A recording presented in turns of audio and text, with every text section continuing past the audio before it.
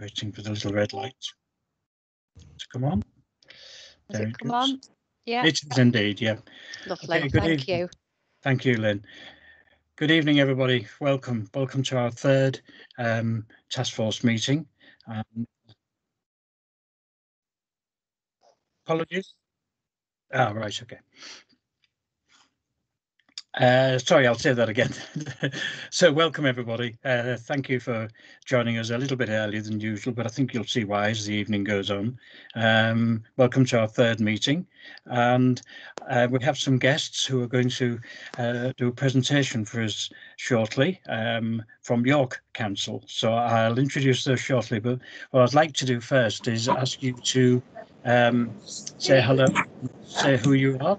So I wonder if you, until I come to you, could you put your microphone on mute, please? I'm picking up some background noise here. So that's okay. Great. Thank you very much. So I'll run down the list in the minutes. So I'll ask you to say hello in the sequence that they are in the minutes. So if you can give a quick summary of who you are. Yep. Tamara. Tamara Hunt, the Sustainability Officer at the University of Chester. Okay, and I think David, we've now had apologies from. So Steve Hughes. Apologies, just trying to unmute myself. So Stephen Hughes, and I'm chair of the Chester Sustainability Forum. Great, thank you. Roy Newton, I think he's going to be arriving late. Or are you here already? So I think Roy's arriving late because he's got another meeting which overlaps with this. Stephen Perry. Well, good evening, everybody. Stephen Perry, representing the Active Travel Forum meeting in tonight's discussions. Thank you. Thanks, Stephen. Bernadette. Hello, Bernadette Bailey from NHS Cheshire CCG, representing the commissioning health sector. Great, thanks, Bernadette. David Beer. Good evening, I'm David Beer, Senior Manager at Transport Focus, the National Watchdog. Thanks, David. Mike Hogg. Good evening, I'm Mike Hogg and I'm the Chair of the Chester Resident Association's group. Great, excellent, thank you. Peter Bulmer. Hi, I'm Peter Bulmer, Chair of Great Portland Parish Council. Thank you. Excellent, thank you very much. Alex Bell. Hello, I'm Alex Bell. I'm a member of the Chester Youth Senate. Excellent, thank you very much. Claire Roberts.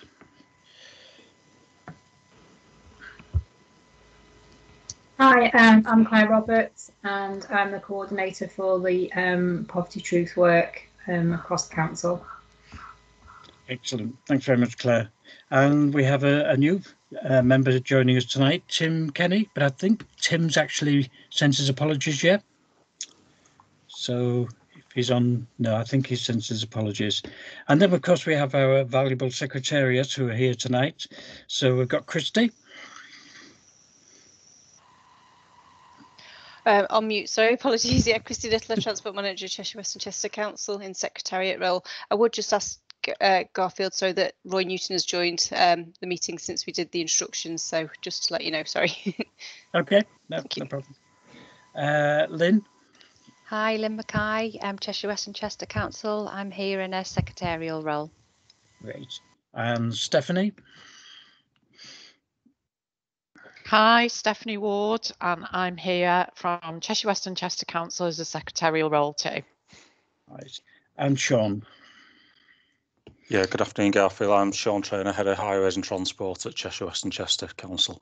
Just supporting the meeting and yourself, Chair. Thank you. Thank you very much indeed.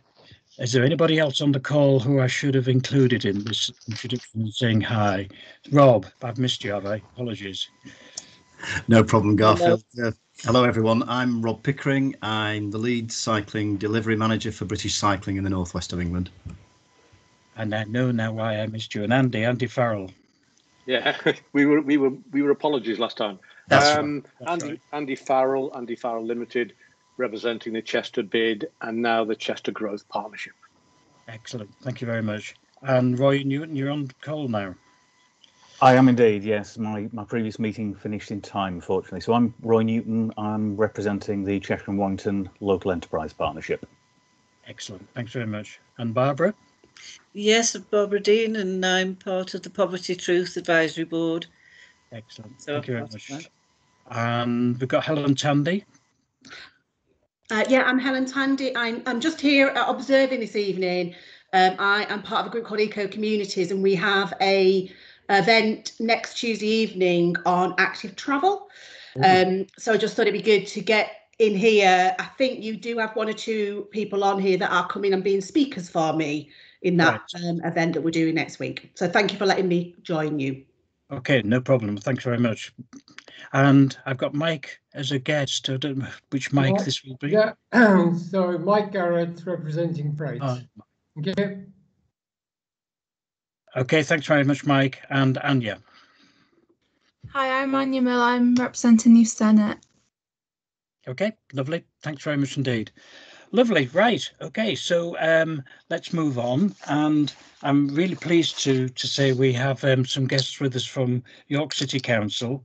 I saw this presentation of what I imagine is the bulk of this evening's presentation on an IET, the Institute of Engineering Technology talk just before Christmas.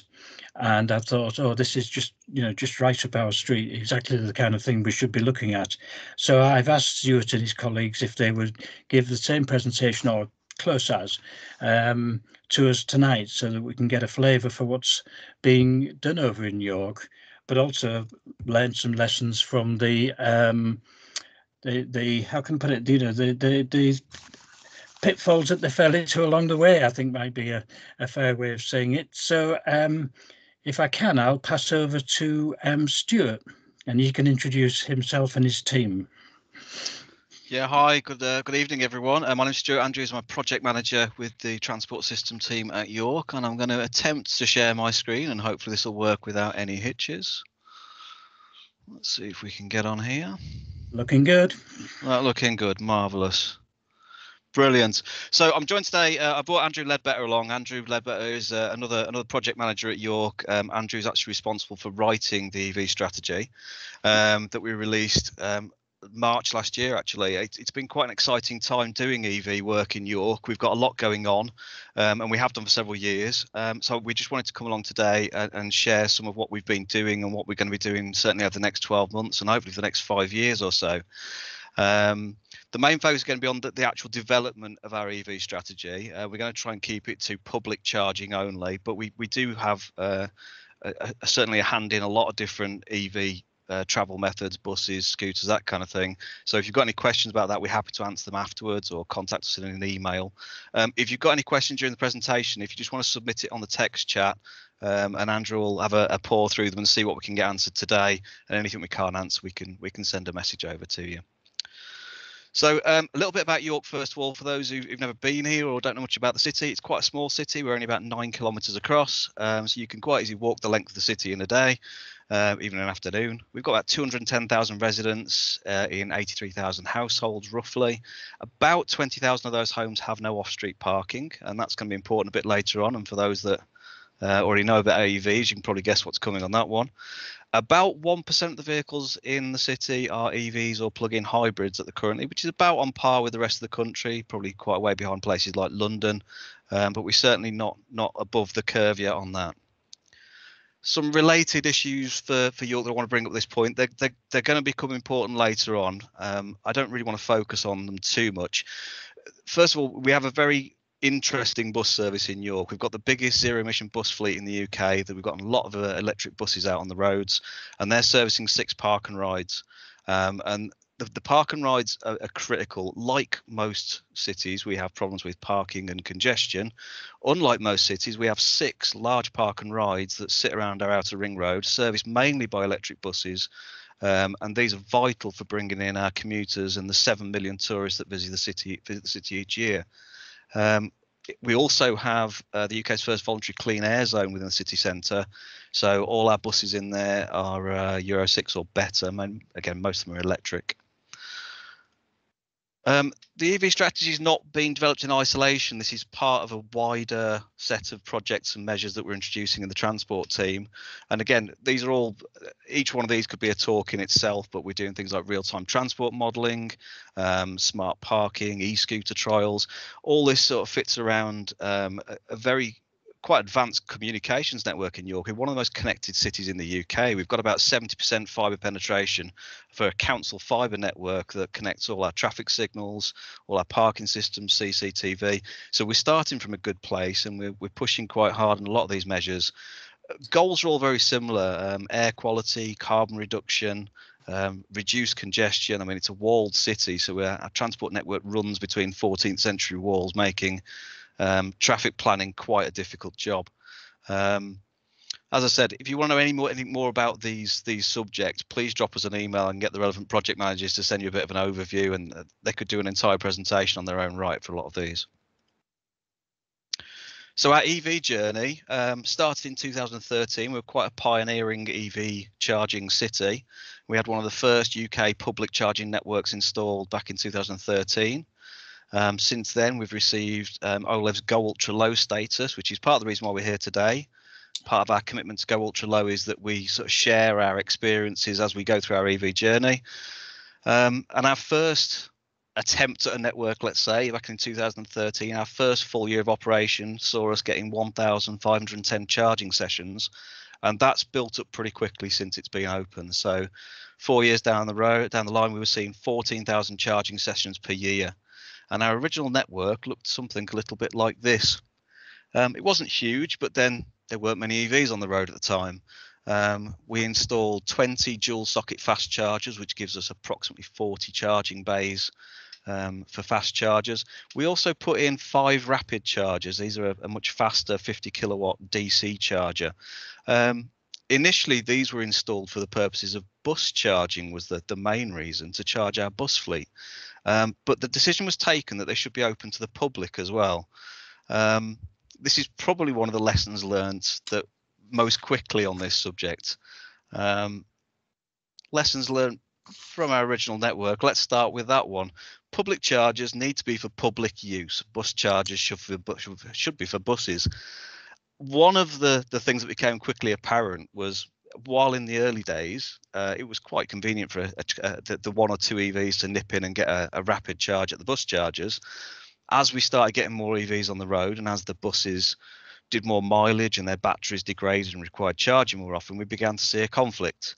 And it's one thing to drive your new EV down to a rapid charger and find a bus is going to be parked there for the next hour. How inconvenient. It's a lot more inconvenient for the 50 passengers for the number 7 bus to pull up and find that there's a car parked at the charger and it's not going anywhere.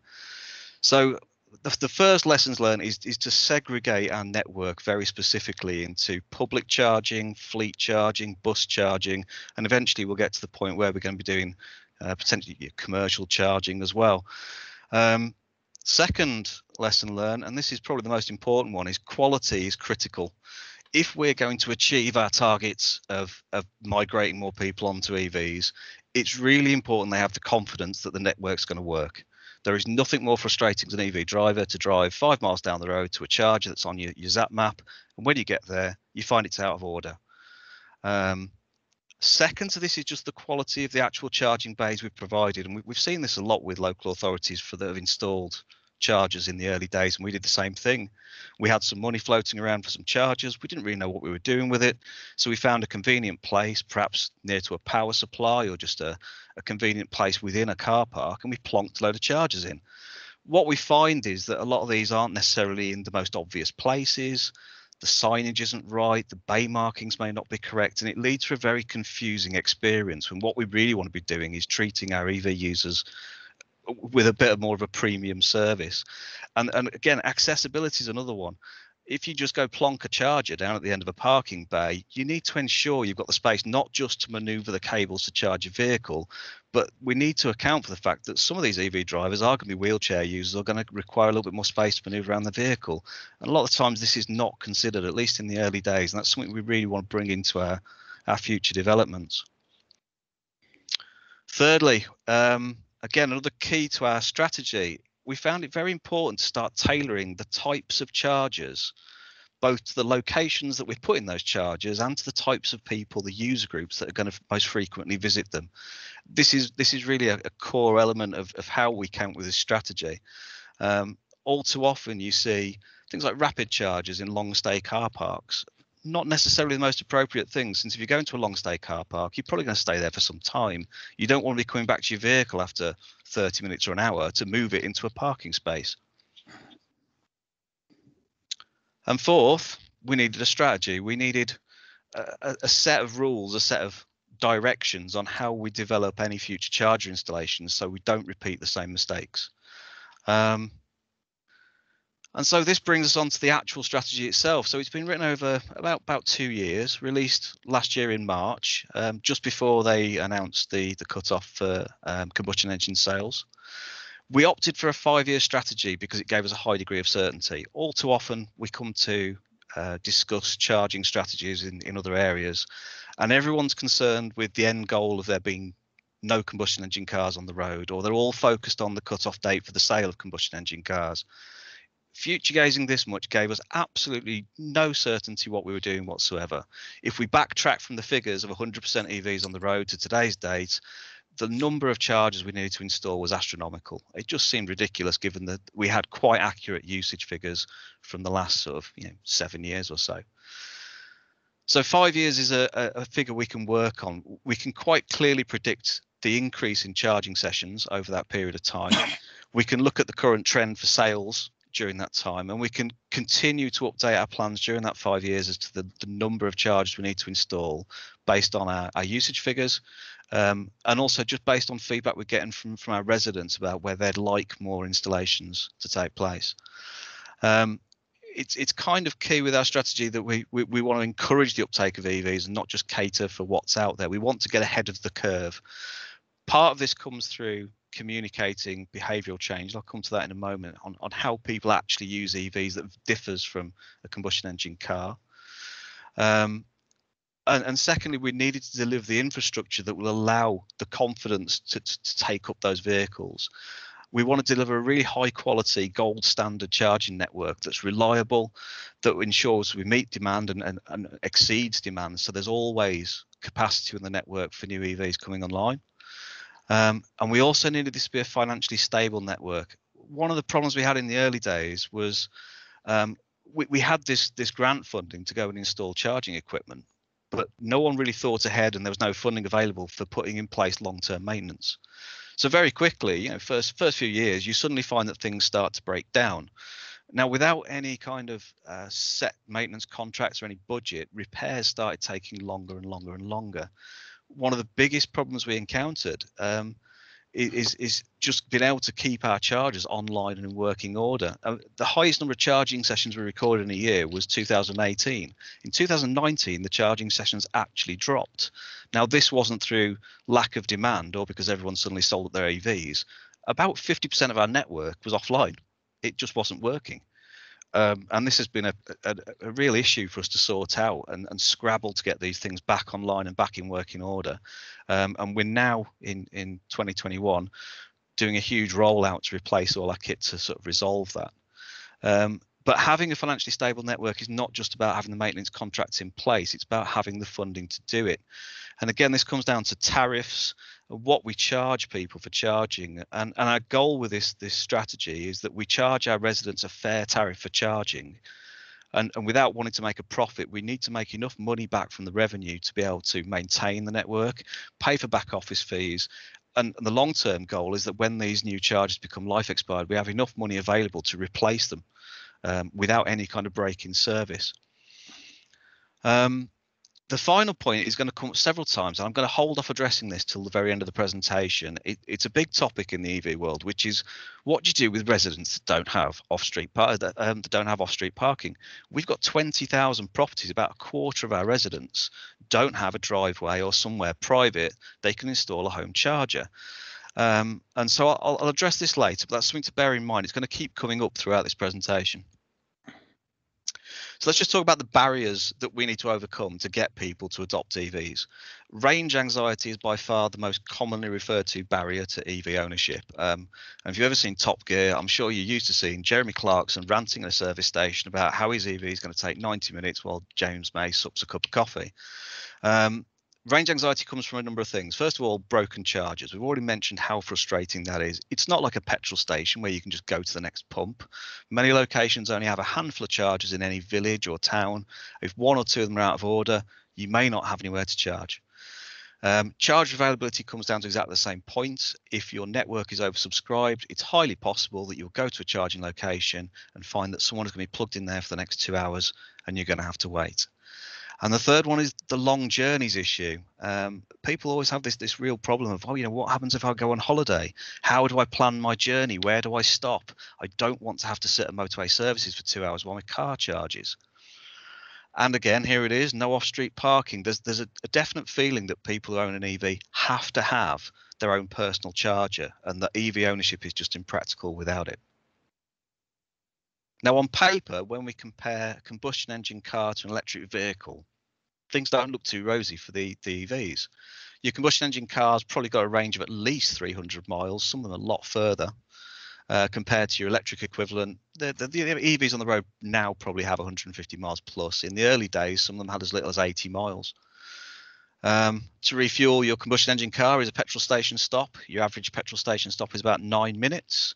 And most people do that once every week or every 2 weeks. Whereas an EV, your charge times can be 9 hours or higher, depending on the charger type. And because of the smaller range, you're going to have to do that more regularly. And that sounds pretty awful. The only one advantage on paper you can see for an EV is that with a standard combustion engine car, you have to drive out to a petrol station. You can't have your own fuel supply at home unless you live on a farm, pretty much. Whereas an EV, you can recharge at home, or you can recharge in a car park somewhere, your local supermarket, for instance. So that's one advantage of an EV. But let's ask a few questions about how you're actually going to be using your vehicle. And most of these issues boil down to two things: range and convenience. So firstly, how far do you drive? Well, for most people, the answer to that is about 8 miles per journey. That's the UK average, and that includes everyone from your long distance commuters to your average school run. It all comes down to about 8 miles per trip. So even for 150 miles range EV, 8 miles is not a real problem. You'd still only have to probably recharge once a week. Modern EVs are now coming out with ranges of 300 miles plus. So going forward, the range issue becomes less of a factor. How often do you actually go further than that, though? Again, very, very rarely. Most people stay within a fairly set pattern. You go to work, you drop the kids off at school, and you go shopping, and you do it all within a very set area. Your usage patterns for a vehicle won't change very much. And so unless you're one of these people that does huge amounts of mileage every day at work, for instance, maybe you're a sales rep and travel the length of the country every day, then chances are actually using an EV won't be a problem in terms of range and total mileage you're doing. You may find you're charging more often if you compare this on a like-for-like basis of how often you plug in compared to how far you go to a petrol station. Where things get a bit fruity is, where do I refuel and how often do I refuel? So your combustion engine, you go to a petrol station, you spend 9 minutes, you buy a packet of wine gums and off you go. But wait, how do I do this with an EV? There's no set recharging station. I don't need to go to a petrol station. I literally just rock up to a charger in a car park. Maybe that's where I work. Maybe that's where I'm shopping. It's not the same as refueling at a petrol station. So for an EV user, the answer is, where do I refuel? Well, pretty much anywhere I park if it's got a charger in the car park. And how long do you refuel for? Again, this doesn't really apply because all you do is plug it in and walk away. You then go do your shopping, you go to work, you pick up the kids. And then when you get back, you unplug your car and off you go. So we're no longer in a cycle where I'm making a set journey to fill up my car that's going to take me time and require a specific journey to do so. I get into a situation where wherever I go, as long as the infrastructure is good, I should encounter a charger often enough to do what's called destination charging. And I no longer need to focus on an individual charging session specifically to refuel my vehicle. How many times do you go to work and come out to your car and find someone's kindly topped it up with diesel? Never. But with an EV, that's exactly the situation you should find yourself in if the infrastructure is there to support you doing that. So with that in mind, let's just break this down into some user groups and where we're putting the chargers and why. So we use a 3-group model for most of our situations, most of our common sites. The first one being long stay sites. The kind of people that will be using these sites who are commuters, your tourists, and what I like to call serious shoppers. Those people who are quite happy going to York and shopping in the town centre all day. Not something I can manage, but something my wife would definitely be happy doing. These people are aiming to stay at long stay parking, whether that's within the city walls or using our park and rides. So we're looking at the primary reason they're travelling is for parking. They're not going there to charge, but if they can charge, great. Average dwell times for these kind of users tends to be around the 8-hour mark, and it's very predictable times. So if you go to any park and ride, they'll fill up at about 8 a.m. By 6 p.m, they're virtually empty as everyone leaves for the night. In grey here, I've noted again, here's our overnight residents. This comes back to the residents without off-street parking, and this will all sort of fit together a little bit later. Our second user group is short stayers. So these are your local shoppers. So you're not going to the city centre, but you might visit a high street, go to the butcher's, perhaps go to a coffee shop, pick up a bunch of flowers, that kind of thing. You might be eating out. You might be a business visitor, just visiting York for short duration. These kind of sites are your high streets, your small shopping centres, leisure facilities like gyms, for instance. So you're normally looking at short stay or medium stay car parks. The main purpose for the visit is usually to do shopping. Charging again is incidental, but if you flip that on its head, this is a fast charger at these kind of locations. It might be a good reason to go and charge your car and have a cup of coffee while you're at it. So the reasoning behind visiting these sites is a bit mixed, and it depends what facilities are available on the site as to why people are going to be visiting. Average dwell time is normally 30 minutes to about 2 hours. And these kind of visitors will be turning up throughout the day, again, depending what facilities are there. If it's a local cinema or a gym, you might find that there's more activity in the evenings. If it's a line of shops, it might be busier during the day, but it's generally quite well spread throughout the day. Our third group is our don't stay parkers, who literally don't want to stop. These are people either driving long distances or through traffic. The reason for visiting is generally primarily the charging. There's not any requirement to have facilities on site, and our don't stay user group would prefer the fastest turnaround possible. We want these sites to be on main arterial routes around York, such as the Ring Road and the several main roads we've got coming in and out the city centre. And we ideally want these sites to be really easy to reach for the largest number of people passing by. They're going to be used whenever is required. So if someone's travelling long distance and needs to top up, we want them to be able to get quickly to these sites, recharge their vehicle and move on. Whenever it's convenient or as conveniently as possible. The dwell time on this site is going to be very low, and this is more dependent on the type of vehicle using it and its capacity to charge quickly. We expected a dwell time of around 10 to 30 minutes for most users on these sites. So the next part of the strategy was to align the equipment with our user groups. So let's go back to our long stay users who have a long dwell time and a very predictable pattern. In these kinds of sites, we opted to take on board to install a 7 kilowatt fast charger. For those that know a little bit about EVs, there are several types of fast charger. They're an AC charger and come in various powers between 3 kilowatts all the way up to about 22. The reason we chose the 7 kilowatt is purely because it fits best with the kind of behaviour we expect to see at these sites. It's cheap, it's low power, it's got 2 sockets, and a charge time of around 7 to 9 hours will fill up your car pretty much. You'll be able to do a full charge even if it's nearly empty when you arrive. Going for a 3 kilowatt charger, which would be slightly cheaper, means that we've got 2 long charge times and people can't charge up quickly enough. And your 11 kilowatt and 22 kilowatt chargers are more expensive, and the number of vehicles that can actually utilise them is actually surprisingly low.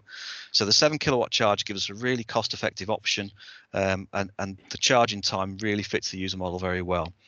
Because people are coming to these sites primarily for parking, we have no overstay fee, but we do expect them to pay for the parking. So if you plug in your electric vehicle, you will pay for parking if it's a pay and display car park, for instance, and you will also pay for the power to charge. If you visit one of the park and rides where we don't have a parking charge, but you are expected to ride on the bus in order to get that free parking, same applies there. You'll park for free, you'll pay for your charging, and you'll pay for your bus ticket. So that's how our long stayers will be working. Our short stayers, we opted for a 50 kilowatt rapid charger.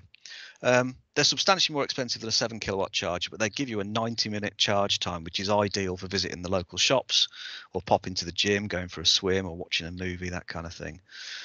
You can get about 100 miles range done in about 30 minutes, so you don't need to stay for the full duration. You could just pop in for a coffee. And with these chargers, we expect to have multiple charging sessions in a day, whereas our fast chargers at the long stay car parks, we don't really mind if only one person plugs in and stays there all day. With these, we want to get a good turnover. So we're expecting these to be used 4, 5 or more times in a day. We don't charge any kind of parking fee because they're not really designed to be for parking long term. But we do have an overstay fee, which discourages you parking up, charging, and then blocking the bay once your car's finished charging for hours. Our final group is the don't stayers. And for this, we're trying to get as close to a petrol station model as possible. So for these, we're using a very expensive unit, which is a 150 kilowatt ultra rapid charger. Currently, there aren't a huge number of vehicles that can use the full power of these chargers, but certainly the next generation of vehicles coming on the market are getting close to that. We're seeing a lot more vehicles can accept 100 kilowatts or some 150 kilowatt charges. These things are about as close as we can get to realistic petrol pump times at the moment with EVs. So for 100 miles range, you can expect to plug your vehicle in for about 10 minutes, and a full charge shouldn't take more than about 30 minutes, depending on your battery levels when you arrive. You can quite literally use it like a petrol pump. Drive up, plug your car in, check your Facebook for 10 minutes and then leave. We want these to have very high turnover per day. We expect them to be used like a petrol station. So again, free parking, an overstay charge to discourage people from parking up and sitting there with the charger plugged in, not doing anything. And we're positioning these in sites where they can be accessed very rapidly by our long distance drivers and through traffic. So to implement all this, we've secured about £4.2 million worth of investment, which comes from a number of public sources as well as some council investment. Our plan is to replace our existing network of fast and rapid chargers completely, and then to install a further set of charge points. That means that 5% of every parking space in a council-owned car park in York has a fast charger. So that's 310 fast charge points in total across the city, which is a huge step up. We're also going to be installing rapid chargers, normally in pairs, at popular short stay locations. So again, we're looking at sports facilities and sort of local high streets where we're going to get a good turnover of traffic. We're also constructing 3 ultra rapid charging hubs, and this is our version of an EV petrol station, if you like. We have 3 planned. 2 on the ring road, 2 on the outer ring road near our park and ride facilities, because they're in a great position next to arterial routes into the city. So that's if you're familiar with the 2 locations, one is at Monk's Cross Park and Ride, and the second one is at Poppleton Bar, which is another park and ride. Our 3rd site is in a city near the hospital, where again we need somewhere for people visiting some of the bigger inner city attractions to be able to top up on the way in or the way out of town. So our hyperhubs are a bit of a new innovation. There's plenty of similar things out there, but we've got a few differences on ours. It's going to be a 24-hour rapid charging hub. Because of the split of vehicles on the road at the moment, we're starting with 4 ultra rapid 150 kilowatt chargers and 4 rapid chargers. There's a lot more vehicles on the road at the moment that can only go up to the 50 kilowatt limit. And so to save on budget and to save on having a full set of 850 kilowatt chargers, most of which won't ever see their full capacity used, we've opted to split it at this stage. Though we are future-proofing the site with large substations, extra wide ducting, so that at any point in the future we can go and install a full set of 150 kilowatt ultra rapid chargers. And we even have plans available to us that if we wanted to go to 350 kilowatt, if that technology becomes viable in the future, we can do. Each of the sites uses renewable energy, so we're installing solar PV panels on the canopy that covers the chargers, and also PV cells covering parking spaces in the adjacent park and ride car parks. They're also plugged into a large Tesla battery energy storage unit, so we can save solar power and use it specifically in charging. Between the solar and the EV charging, we aim to save about 166 tonnes of CO2 per year. So it goes a long way to meeting some of our clean air targets and our carbon reduction. And those are the 3 sites: Monk's Cross, Poppleton Bar, and the inner city one at Clarence Street. So this was our 2013 network. This is how it looked originally. If we fast forward to, let's say, June this year, hopefully, COVID allowing, this is what our new network will look like. So again, we've focused on our inner city parking with fast chargers. We've got a much larger fast charging network at all our inner city locations, and we've started to expand out to some of our smaller out of town locations where residents might find it useful to have a fast charger, and these are serving some council buildings such as the Town Hall Library and out near one of our new school developments on this side. We're hoping to continue to expand the number of fast chargers we have in these remote areas, and we're going to do so through things like planning permission requirements. So now any new developments in the city are required to have 5% of charging spaces with EV capacity. So as we go forward, we're going to expect to see the number of fast chargers increase. You can then see in red we've got our ultra rapid chargers, and in yellow our rapid chargers. And our ultra rapid chargers are based on the ring road. This over here is Monk's Cross Park and Ride, which is easily accessible from the A64 and the ring road. This is one of our busiest sites. So although it's a long stay car park, the charging facility is actually a petrol station, if you like, on the outside of the park and ride, just because of its location. Same over at Poppleton on the other side. We've got fairly good coverage. We're going to continue to work on this. This is just our first year's worth of implementation. And this is how we funded it. So our first set of funding came several years ago from OLEV, and this was specifically for ultra rapid charging technology. Now, until recently, this hasn't been affordable, so we've held off until we've been able to do a much bigger project. And that's been joined by funding from European Regional Development Fund, along with match funding from City of York Council. The rest of our fast charging network has been paid for from the North Yorkshire LEP, part of the Northern Powerhouse, and we've also had a lot of technical support from West Yorkshire Combined Authority, who've run a programme called Energy Accelerator. This is specifically worth mentioning if you're looking at doing this kind of thing and you're missing some expertise in your team. For instance, for us, it was electrical engineering and grid connections. Because we didn't have a dedicated member of staff for that, the Energy Accelerator programme provided us with technical assistance on that element of design. So that's been very useful. Our delivery partners, we've worked it down to 2 specific partners. BP Pulse, who were formerly known as BP Chargemaster until a few weeks ago, we've now have a contract with them for 5 years to deliver all our fast and rapid charging equipment. They're also supplying their own back office. They're also maintaining all our equipment, and they'll also be doing all of our fleet charging. This is really important to our plans for, first of all, making sure everyone has a consistent charging experience. We're going to have all the same kit across the city. Everywhere that we have council chargers, they will be BP Chargemaster fast chargers and rapid chargers. They will all use the same back office. This gives us a lot of security, a lot of stability. BP will control the entire network, and that the Polar network, as it's as previously known, is enormous. So any of our users transitioning onto the Polar network as their preferred tariff will have a huge number of chargers outside of York to choose from at very, very reduced rates. Our hyperhub has been delivered by Evo Energy. They're a specialist in renewable energy, battery storage and charging systems. So they're going to be using ABB ultra rapid chargers. We unfortunately can't have BP ultra rapid chargers. They haven't finished development of that product yet, but BP themselves use ABB chargers. So we're still going to maintain that consistent approach to charger models and types. But why are we investing in EV charging? This is a question we commonly get asked. Why don't we just ask someone else to come in and do it for us, a private company? I think the answer to this primarily is that we're in a very unique position to provide strategically located infrastructure. We already have car parks, we already have park and ride facilities around the city in locations that are ideal for this kind of charging facility. We can tackle some very difficult business cases that private sector don't want to get involved with. Ultra rapid charging is a great example of this. Ultra rapid chargers are very expensive. Currently, we don't expect them to be fully utilized. There just aren't the vehicles out there that can make full use of these charging speeds. And so in order for a private entity to want to install ultra rapid chargers, they've really got to be looking at a very long-term business case to make it worthwhile. I'm going to quote here, well, misquote, as it's always done, Field of Dreams, if you build it, they will come.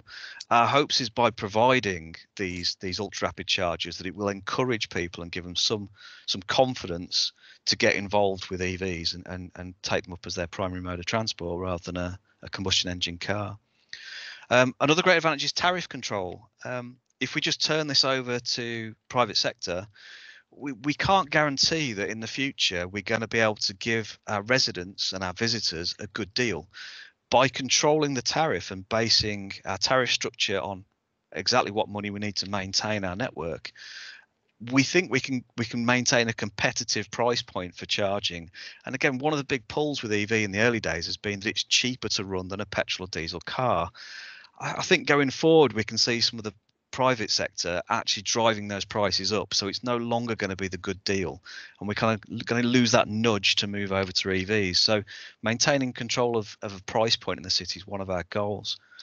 The final thing is that we can ensure that we've got the coverage we need and that we want, so that no residents are left out in the cold with no charging facilities need them. So it gives us that little bit of extra control.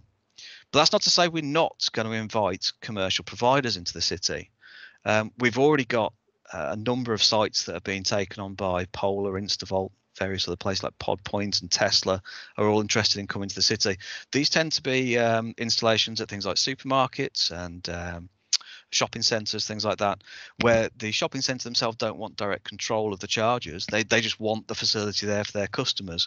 And so we're totally open to private companies coming in and installing. And in fact, it's actually part of our strategy to do that. We really want to encourage them to do this. Main reason being that the more chargers are in York, whether they're council owned or not, the faster the rollout rate, the more consumer choice and the better the spread we've got. So we don't necessarily need to go out and put a charger on every street corner. We're hoping that private companies will do that they'll put chargers in car parks for company employees so they can charge while they're at work, or put them in supermarkets so that your local charger may not be a council-owned one, it might be private. Again, I'm going to mention this planning condition, 5% of fast chargers at new developments. This is really important because it just maintains that momentum of rolling these chargers out across the city and ensuring that we've got choice, more options for destination charging. Again, the more places you can drive to and plug in your vehicle, the less reliance you're going to have on a dedicated home charger. And we're going to come to that next. On-street charging. On-street charging is a hot topic. We get requests constantly from residents saying, I want to buy an EV, but I live on a terrace street or I live in an apartment. I don't have a dedicated parking space. I can't install a charger outside my house or in my garage. We're not going to do on-street charging as part of our strategy. And here's the reasons why we're not going to. First of all, footpath clutter. We have spent years moving lampposts from the curb edge to the back of the curbs. We've moved street furniture to the back of the street. We've decluttered our footpath to make things as accessible as possible. We're now faced with the proposition of having to install on-street chargers at the curb edge with the added trip hazard of cables and all kinds of bits and pieces all over the footpath.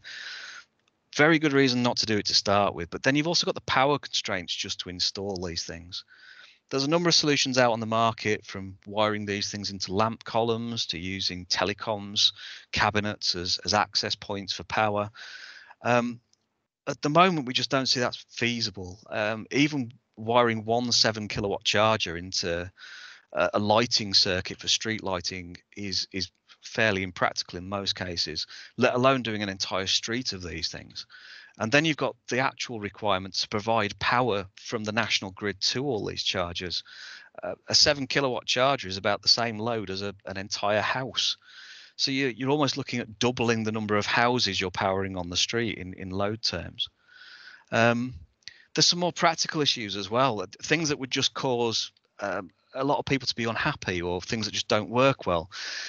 If you look at our private streets, they are the terrace streets particularly are controlled with parking permits, zoned parking. So if you go and install an EV charger for number 12, who's just bought an EV, you're going to have to mark out the bay as an EV only parking bay. And what we've effectively created now is a private parking space for the chap that lives at number 12, whereas everyone else is using shared parking. Firstly, it's not very fair on the rest of the residents. Secondly, it's going to get quite limited usage because it's permit controlled. Unless you have a permit for that particular street, you can't park in that spot, and therefore you can't charge at that charger, even when the guy at number 12 is taking his car off to work. So the actual usage of these things is going to be very low. We expect one person to be using these chargers full time, and for the rest of the time it to be empty. And that one person doing an average of 8 miles a trip, 16 miles a day perhaps, is probably going to get a full charge once per week. So even the revenue generated from a single charger used by one person is probably going to be too low to even maintain it. The other problems come with what happens when that person moves house or sells their car. We now have a charger that's potentially not used at all and literally can't be used by anyone because of the permit system. So we end up with a maintenance liability. Other problems with this come with the location at a curb edge is obviously more vulnerable to being struck by a vehicle. As a package at the moment, we just don't see it works for us, and we think we can offer a much better alternative. So we've already talked about destination charging, and if you're one of those people that has a routine that fits in with the charging network, if we've got the infrastructure right, you may never need to charge at home. You should just be able to charge daily as you go about your business. But for those that doesn't quite fit, we also have some other options. We have these long stay car parks that we know are busy from 8 a.m. to about 6 p.m. During those times, most people are at work. But after 6 p.m, when everyone's coming home and you'd be expecting them to want to plug into their home charger, these car parks are largely empty, and they're full of fast chargers that are also empty. So one of our offerings is to open these car parks up to our residents out of hours to allow them to fast charge without any parking charges. So if we think about our fast charging network and we overlay over that a little blue circle that shows roughly a 10-minute walk time, you can see that we've got really good coverage across the city for those people that would want to park their car up at one of these car parks, leave it for a few hours in the evening, and then collect it before they go to bed, or even leave it there overnight and collect it for work the next day. We're not talking about doing this every day. EVs, as I said, 200 miles range, 300 miles range coming quite soon. You probably get away with doing this once a week. So we don't feel that's an awful ask. That's not an awful inconvenience. But if you're outside that area, what do you do then? Well, let's go back to the model of using it like a petrol or diesel and doing a dedicated charging trip, perhaps once a week to charge your car. So if we look at this, red and yellow circles indicate roughly a 10-minute drive to get to any of our rapid or ultra rapid charging hubs. Now, if you're near one of the ultra rapid charging, this becomes as simple as filling your car with petrol. Hop in your car, drive down the road, spend 10 minutes, drive back home, job's done. With the rapid chargers, it's a bit more of an ask. You may have to sit in your vehicle for perhaps 30 minutes. But again, a lot of these locations are near somewhere where you could grab a coffee or go do something in the meantime. Perhaps leave it for an hour while you go pop down the gym or go for a swim. So with all our different options for home charging, we feel this is enough of an alternative, certainly at this stage, that we don't need to do the home charging option. So I'm gonna call it there because we're running out of time. We want to get on some questions. Andrew, have we got any questions come through on the chat? I've not actually been watching. Yeah, we've had a few through, Stu. Do you want to pick a few tasty ones? Yeah, well, we've had a question about the bus EV side of it, which I can probably just pick up now. So yeah, it's a question about what contract procurement strategy was used to lead to the zero carbon bus fleet. So that's really been driven through our park and ride sites. So we tendered for an operator of all 6 park and ride sites, and as part of that, we brought in conditions around bringing EV vehicles into that fleet. They're a very good usage case for EV. They've got fixed routes and it's a relatively short distance, so even the early adopter EV technology was suitable for those routes. What's happened off the back of that is the operator, through that experience in York and around the country, has become increasingly confident with the technology, and has then decided that they see that as the future of their fleet within York.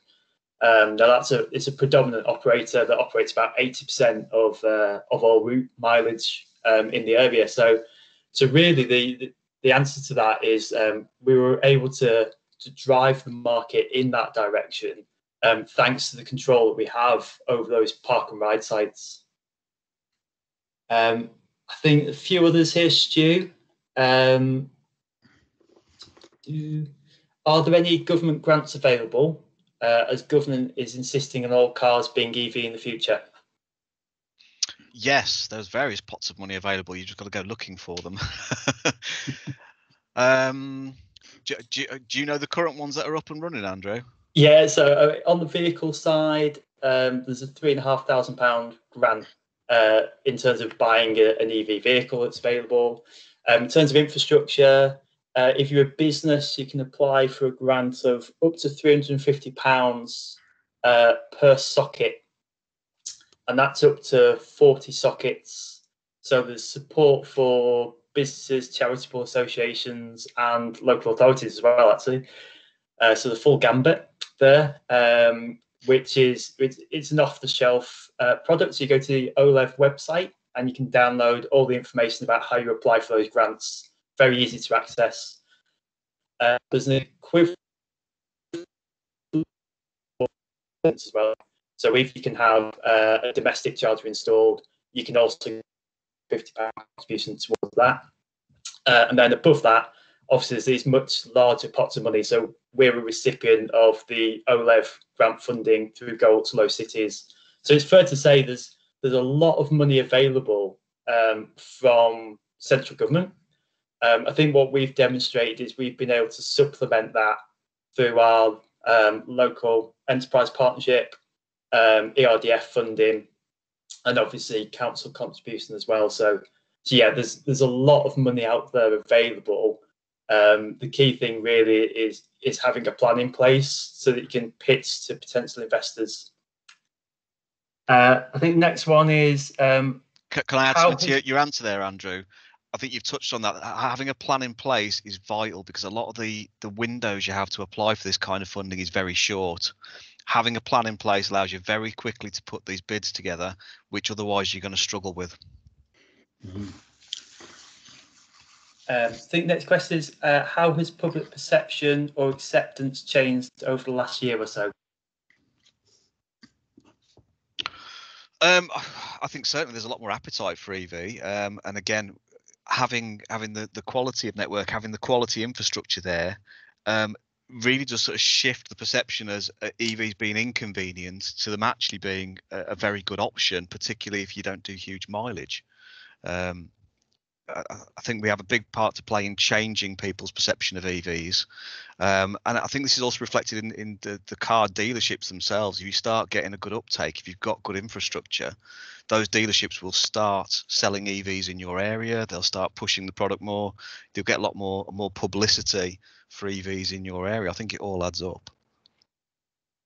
Yeah, I think just to add to that as well, Stu, there's been a seismic shift in the appetite of car manufacturers to actually sell EV. So some of them have had EV available. I've really soft pedaled it in the background. This year really has been a real step change in that, which is due to EU legislation where they have to hit certain CO2 standards across the fleet. And that means they've now actually got a monetary push to actually market EV. So what that's meant is there's been a massive increase in the number of EV models coming to market. But we're also now starting to see things like television advertising, which is quite interesting. And dealerships are now actually trying to sell those vehicles to customers rather than hide them in the corner. Alongside that, there's been a pretty seismic shift in the automotive press, who are now really on board with pushing EV. So basically, 2021 is the year that EV has become far more mainstream. I think also supported by the fact that there's now some very attractive company car tax legislation as well, where EV is zero rated for company car tax. So this has all come together really to see an absolute step change in the market. So I think the next one's Stu. I'll pick this one up actually. Are these charging points pre-bookable? If not, then this is a charging lottery. So no, they're not pre-bookable, but what we've done as part of the strategy is going back to the advantage that we have as a local authority, we have rolled out the infrastructure ahead of demand. So what we've got is managed over provision. So the idea is that you should be able to find an available charger at our sites within the time horizon that we're talking about. We've made a commitment that if we do run out of capacity, we're going to look to increase the number of charge points we have. So that's part of the answer, is that we've tried to size the network to reduce the likelihood of you not being able to find a charger. The other half of the answer is that what we will have is real-time availability data. So you'll be able to go onto the website and see the real-time availability for every socket. So if we've got 20 sockets in the car park, you'll be able to review every individual socket. So you'll never be in the position where you're heading off to a charging location blind, wondering what you're going to find. You'll always know. And if your closest location is full, you'll be able to route to the nearest available one. So because of that, we don't have a booking system. And to be fair, booking systems, one thing that are really underdeveloped at the moment in the EV space. So we feel the combination of managed over provision and real-time data is the next best thing at the moment. I think that also comes into destination charging. If you're considering that you're going to a charger for a full charge, you're probably doing it wrong. Most people will be topping up wherever they go rather than just going to a charger to get a full charge. So if you can't get a charger at a car park, once the infrastructure's there, it's no big deal. You'll be able to pick one up tomorrow or when you get home or when you get to your next destination.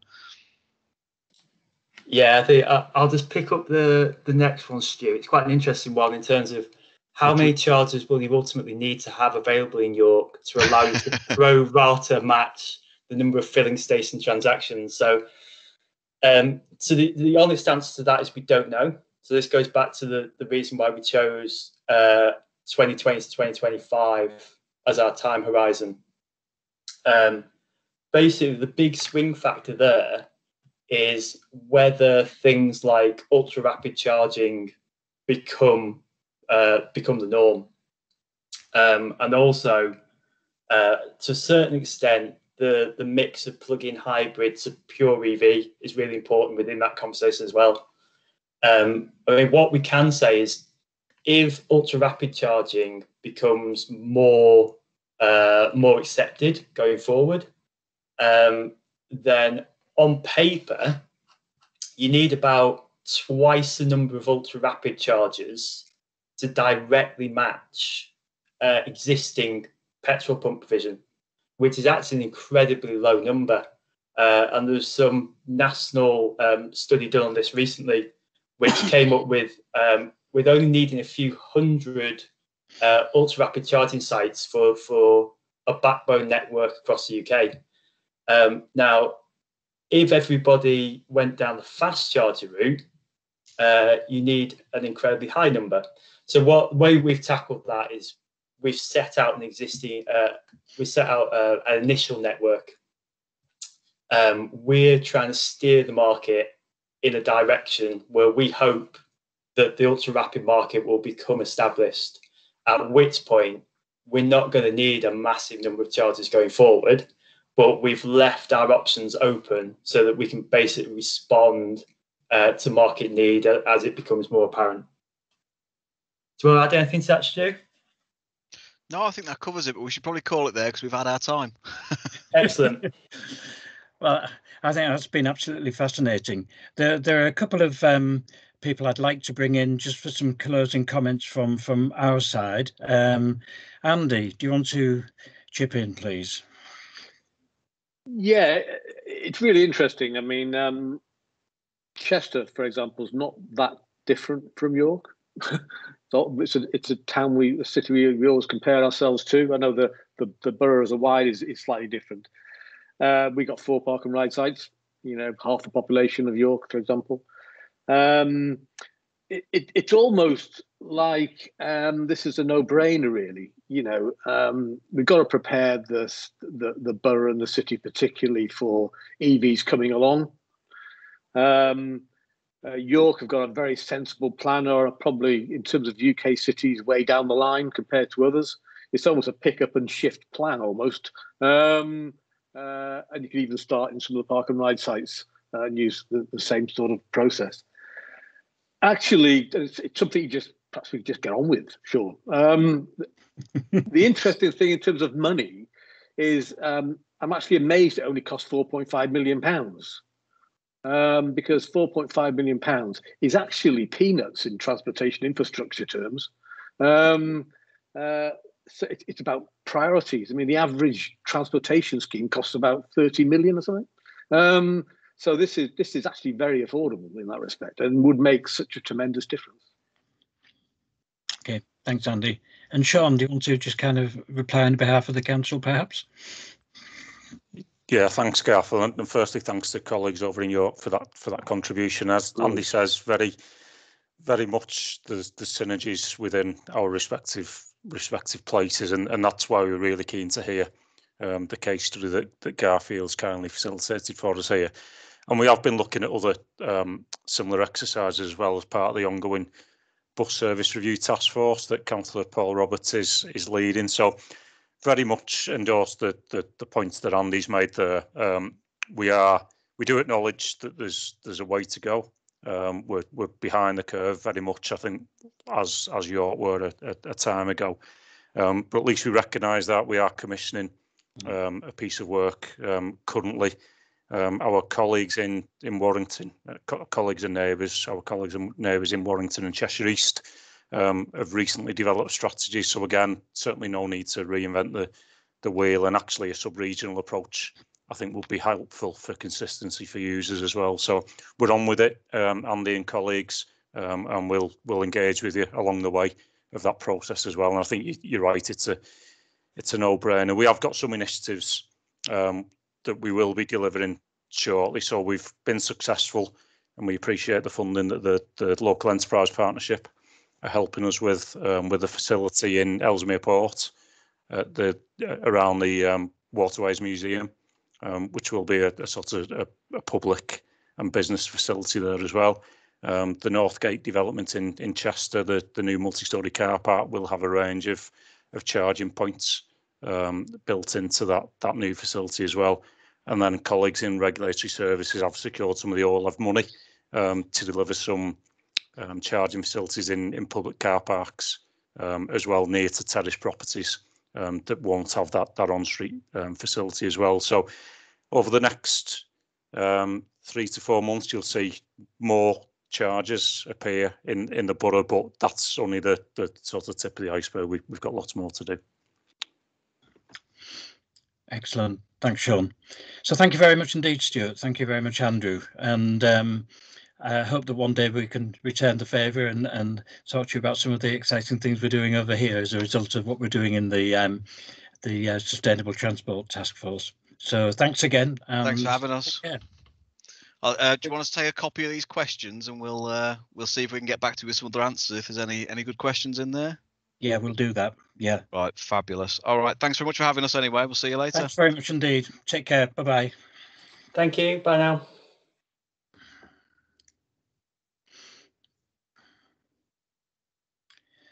Okay, thank you. So what time is it now? We'll have a break. So it's 18:34 now, according to this clock here. So let's say 18:40. Yeah, 6 minutes. Okay. Thanks very much indeed.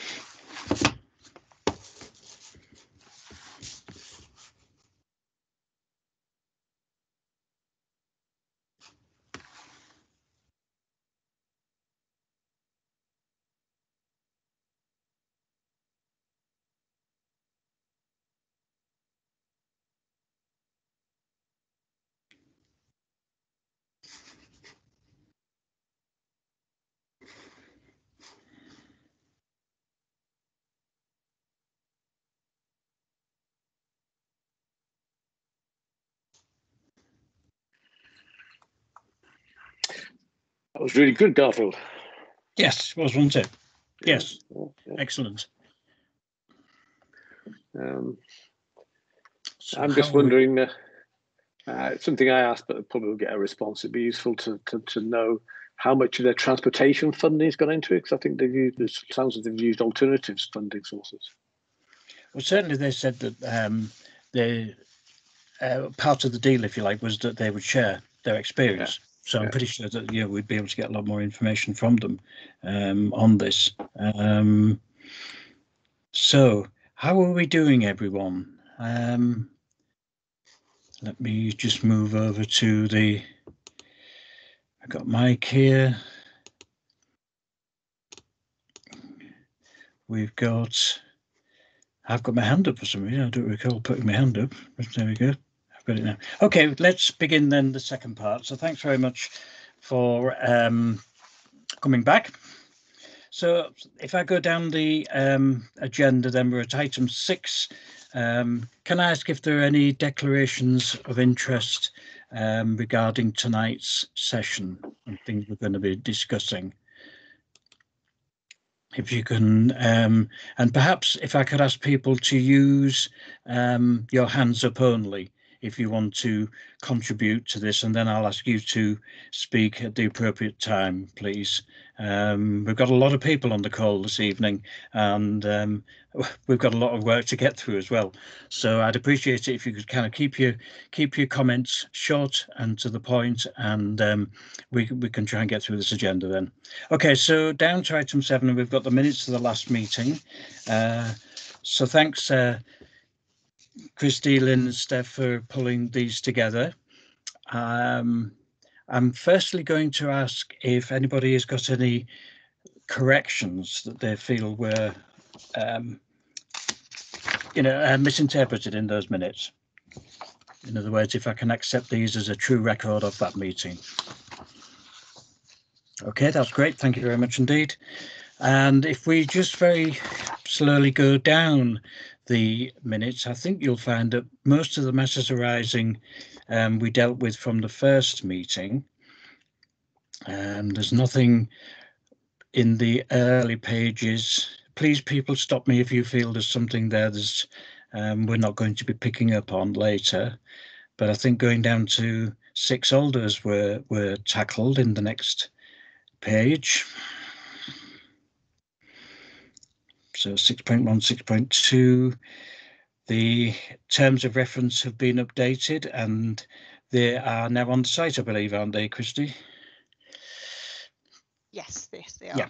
Yeah, okay, great. And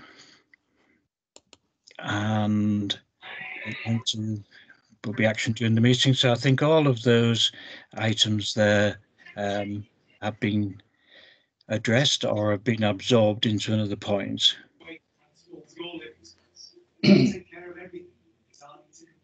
So I'll stop there. So Margaret Parker, Councillor. Oh, you've got your hand up there. Yes, I have. Sorry, Yeah. Chairman. I forgot to unmute myself and put the camera on.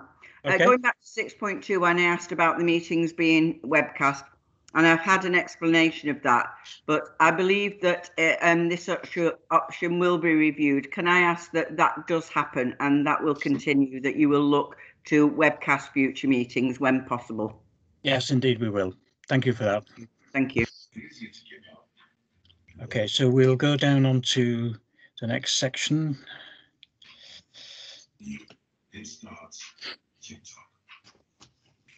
And we then broke out into the task groups, and with more to say on that towards the end of the agenda today. And then if we go through this, because I'll be referring to that in item 12, I think, when we get there. And then down here, there is one outstanding topic. 9.2, offers to arrange a meeting between the Chair and Councillor Roberts to discuss the links, opportunities and synergies between the task force and the bus service. So that's taken place. I had a lovely meeting with Paul Roberts, Councillor Paul Roberts, the other day, which was very, very useful indeed.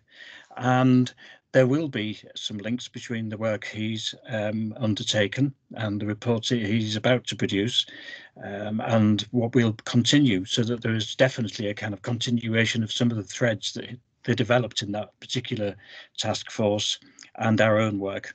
But also at the same time, we will be bringing in advice from people like Stagecoach and other people who we might bring onto the task force as and when we feel relevant.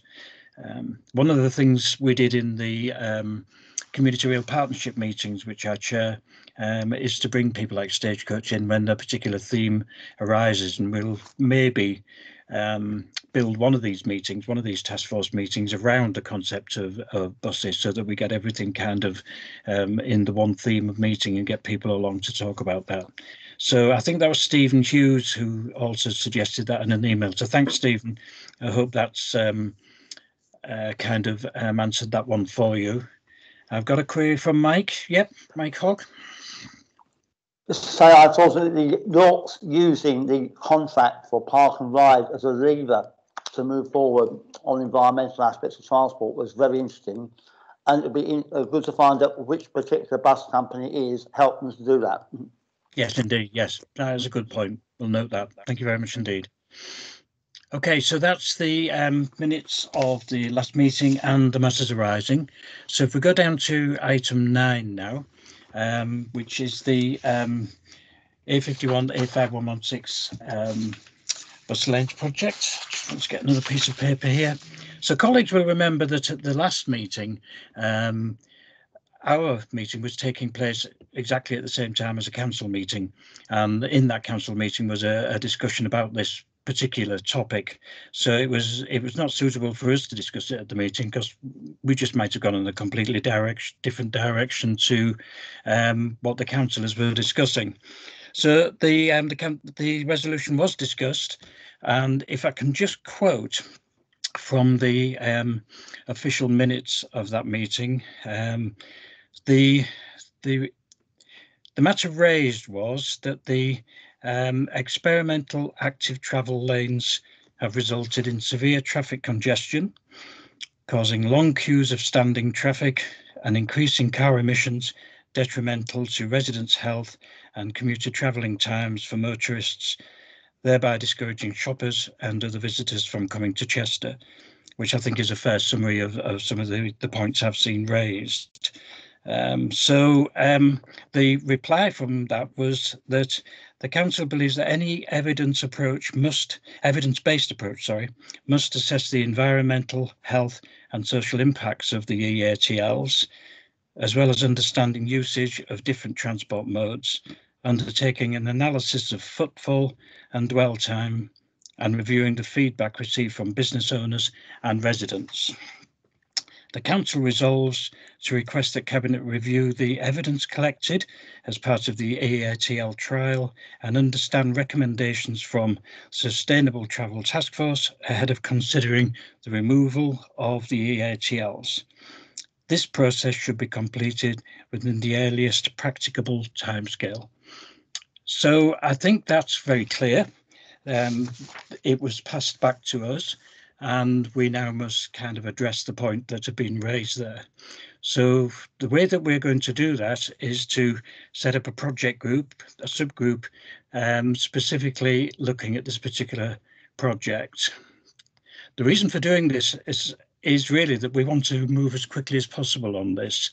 And I've asked Stephen Perry, who's come forward to actually set up this particular group, and I'll be asking Stephen in a moment to outline his initial plans for this so that we can actually get moving on this as quickly as possible. There is some data now available, which I'm going to be organising the distribution of for people who would like to use that data and look at it.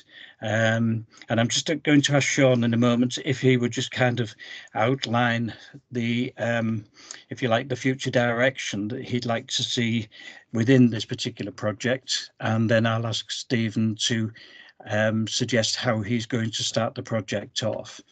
So if I can just ask Sean first, if you can make a comment on this.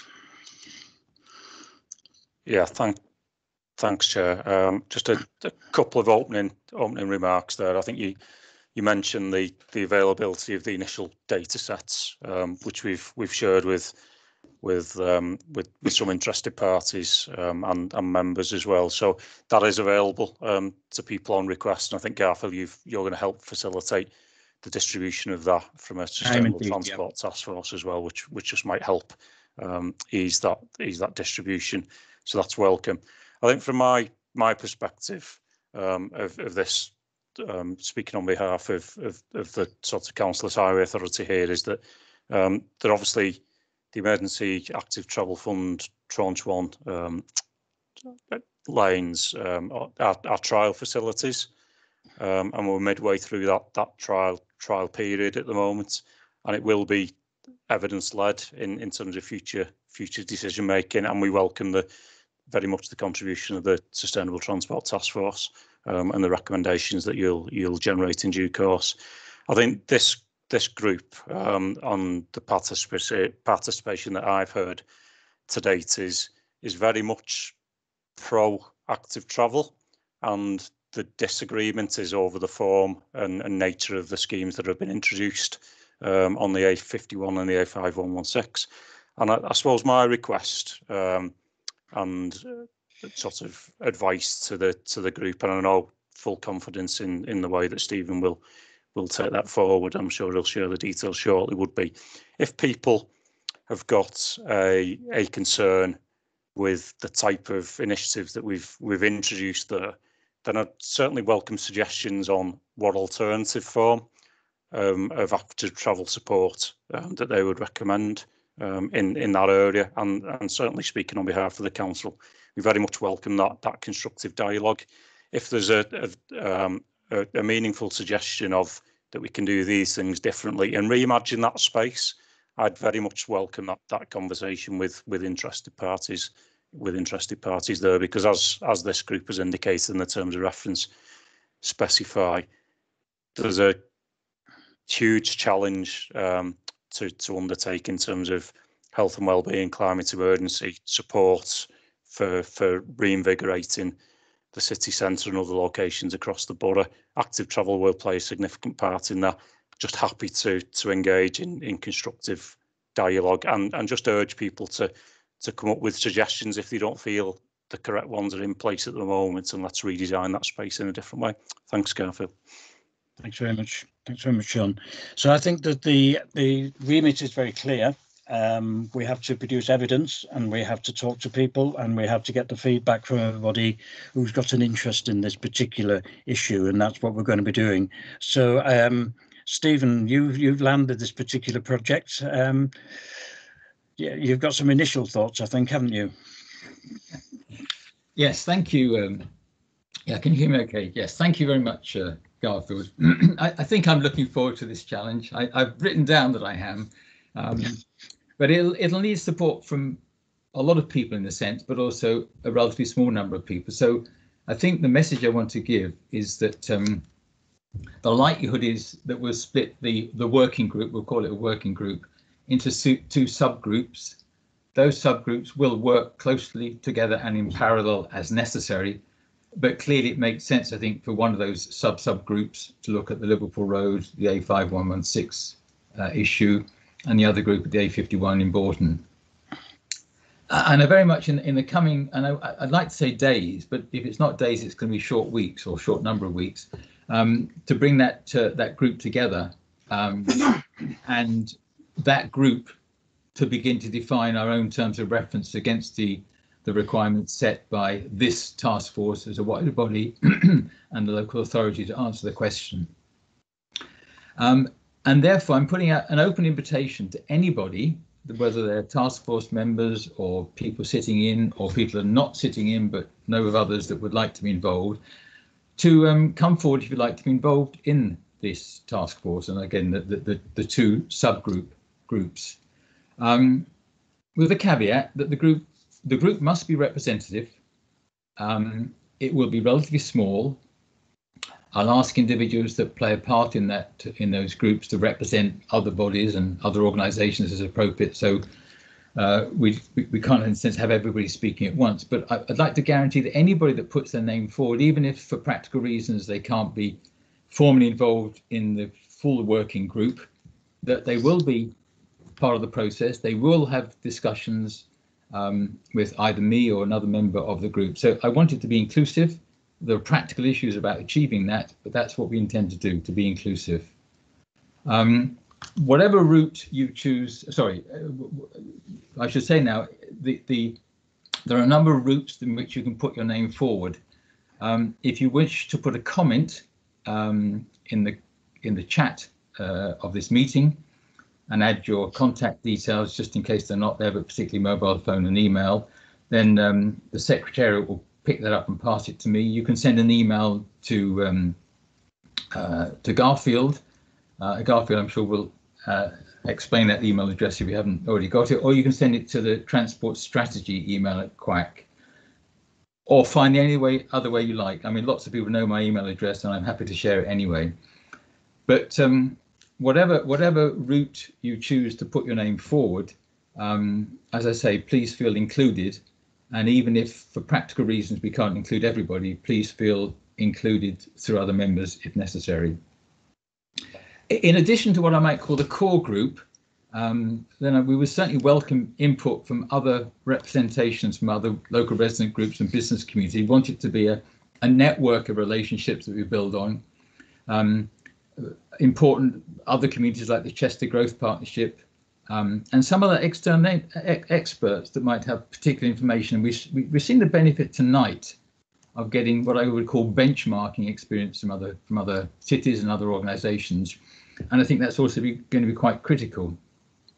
Both Sean and Garfield have used the word fact-based, and I think it must be fact-based as far as we can. But I'm also mindful that collecting data at the moment, and even the data that has been collected, people may not feel is representative. I don't think anybody knows what normal will be, and therefore we don't really know what representative will be. But I'd like to make sure that in the process that we establish a clear understanding of what the authority wanted to achieve with the bus lanes and all that went round with them. We want to understand that the deliverables, the targets, and the various ways of measuring those deliverables and targets from that exercise. But I'd like the team that we work together to think seriously about, let's just look at those roads, the roads which are causing some concern, and as a group say, if we were trying to meet those objectives, what would we do? Let's think about what we would do, and let's ask others for their advice on what we could do or could have done, and then fit that into what we have, and then that's where the challenge comes in. So it is going to be facts-based, but it's also going to be based on inspiration and creativity and benchmarking others. So again, let me just re-extend that welcome to everybody to come forward if you'd like to be involved, and I do look forward to doing it. Garfield, thank you. Thanks very much, Stephen. Appreciate that very much indeed. I think as Stephen said there, we would like applications from people. We'd like some kind of substance behind the application so that we can kind of judge exactly, what contribution you're going to be able to make, because we want to get a balance. We want to get a balance across the different types of people who can help us, the residents and other people who've got ideas and people who work in similar kind of areas who could actually contribute in a different way. So we want to try and get that balance right so everybody's represented. But then again, we don't want a huge group. So if you could accompany your kind of request with some kind of background that gives us reason for why we should include you, I'd be really grateful for that. I put my email address in the chat, so please feel free to send me your requests, or you can send them to Christy if you'd like. Similarly, you can use my email address if you've got any other kind of queries you've got on any of the other topics that we're covering within the task force. And if you didn't catch that, it's garfield.southall.sttf cheshire@gmail.com, and that'll be in the recording as well. Okay, thanks very much indeed. I haven't got any hands up, but I've seen plenty of comments coming through the chat. So those comments there will be part of the recording, and they'll also be kind of written down as well. So I've got plenty to look back on afterwards. So thanks very much indeed.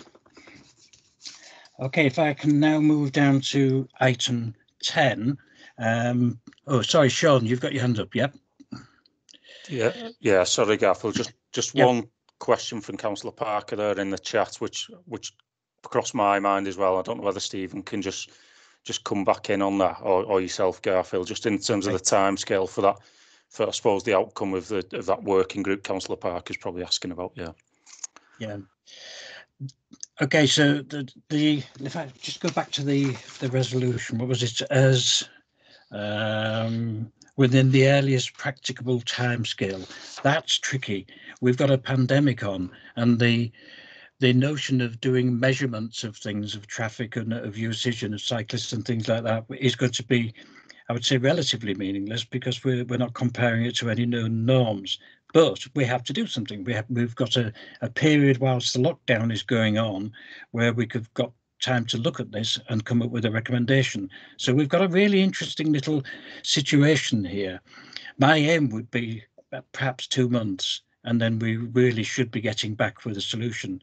And that's not that long when you think we've got to get everybody together and start working through and getting evidence from people, getting experts and so on into it. So it's going to be a tall ask for Stephen, but I think that's the kind of pace we're looking at. And obviously I'll be helping out with the group as well, but this is the kind of pace we're looking at. Councillor Parker, you've got your hand up yet? Yes, thank you for that clarification, Chairman. So we're expecting probably about a couple of months.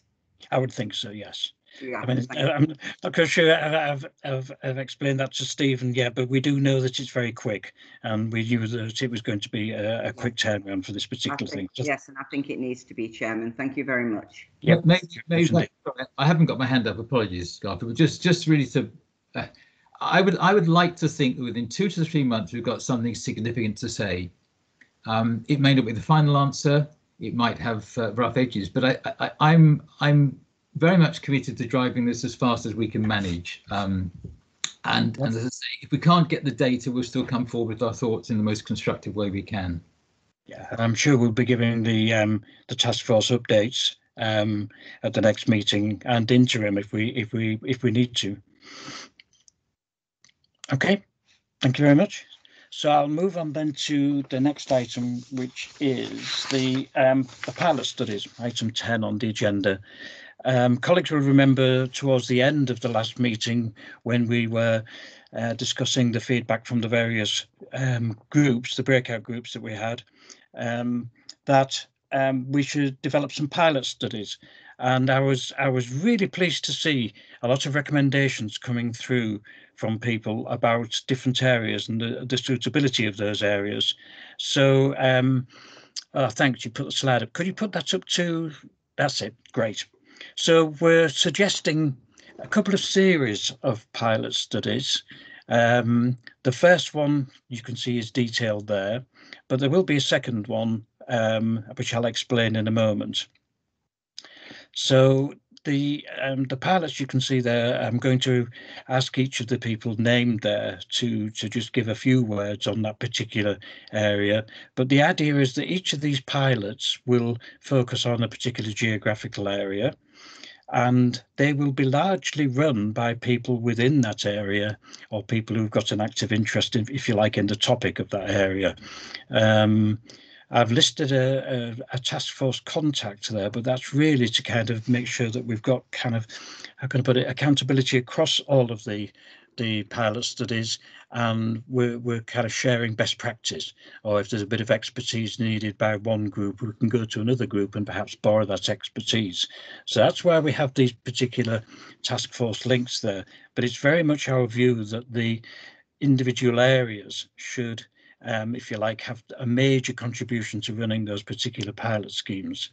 There's a lot of work to do on this, and you'll see that as we move through this particular point. But the the first area that we're going to look at is the South East Chester one. So if we're going to look at the next map.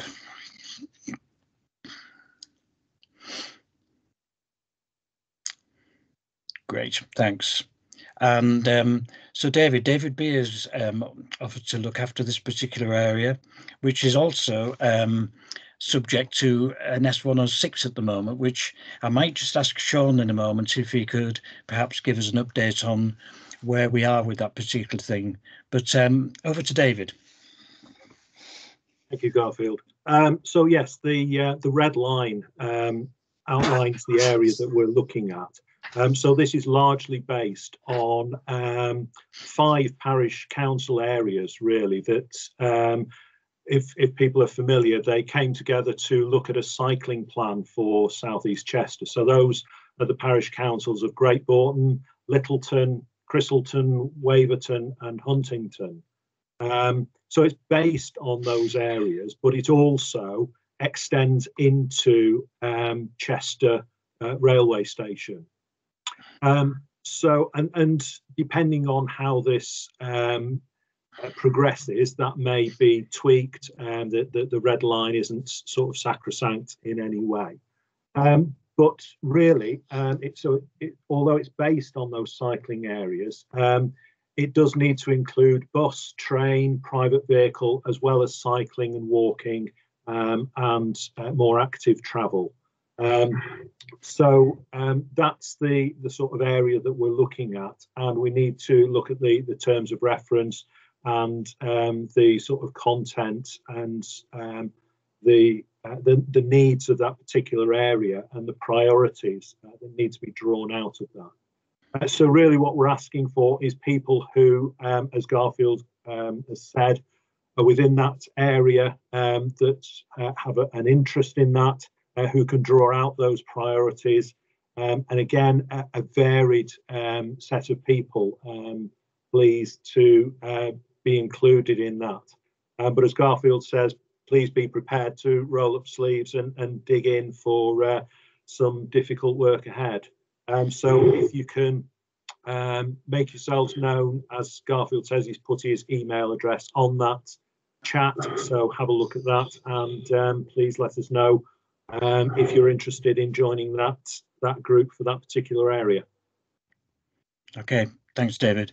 And I suspect there will be a few people. We had some really interesting comments in the group I was leading last time, so I know that we will get some useful contributions there. I'd also just like to thank Peter Bulmer and John Beckett, who have been very, very useful indeed in helping me kind of plan the initial idea for using this area as one of the pilot studies. So thank you very much for their contributions. Sean, did you have anything to say about the S106 status? I'm not quite sure where that sits at the moment. Yeah, thanks, Garfield. I think just in general terms, obviously there's a Section 106 planning obligation relating to the site and camp developments, which I think just finally occupied. I think in recent weeks, one of the last properties there has taken occupation. So there's a sort of red line boundary for investments in transport solutions and improvements, which is broadly that red line that's shown on the image there. A number of investments have been made already over the years since the commencement of that development, from bus services through to pedestrian crossing facilities, and there's a number of committed improvements as well that we're advancing currently. So such things like raising the height of the parapets over the A55 bridge to ensure safety for pedestrians and cyclists there as well. But there is a significant sum of funding still available through that Section 106. So, and again, the established parish councils that fall within that geography are very well aligned and constructive dialogue with the authority, and some upcoming meetings are in diaries as well. So I'm sure, David, there's a well-established network. Some of the names that have been mentioned there, along with others, the parish councils that are the membership on this task force as well will very much help you through that sort of working group as well. I'm sure it'll be very constructive. Thanks, Garfield. Okay, thanks very much, Sean. Okay, can we move to the next slide, please? So this looks rather like a mitochondria inside a cell, doesn't it? But it's not actually. It's Chester City Centre, and I think Andy, you'd like to talk about this one. Yes, this is a pilot which the Chester Bid and the Chester Growth Partnership are really keen to enable for the Sustainable Transport Task Force. And what this is about is, and it needs to run very much in parallel with the council's review of its one city plan for Chester, which has just been kicked off, I understand. So it needs to run in parallel with that and feed it as well. Much of the transportation leaps Chester has made, park and ride systems and bus lanes, putting that aside for a moment, all happened pre-smartphones and Uber and digital retailing, electric vehicle, ginger scooters, electric bikes, etc., etc. And we're starting to use and interact with our urban areas in a very different way using technology nowadays. And indeed, the management of our urban areas, particularly transportation networks, is very different now in terms of technology. This is all kind of part of the kind of smart city thinking. So what this pilot is about is taking some of those leaps in technology and some of the social media and other forms we now interact with and will interact increasingly into the future, to look at smart mobility for the centre of Chester. You can see the boundary there, and its kind of networks of links out to the zoo, park and ride systems, etc. That support and feed the town centre.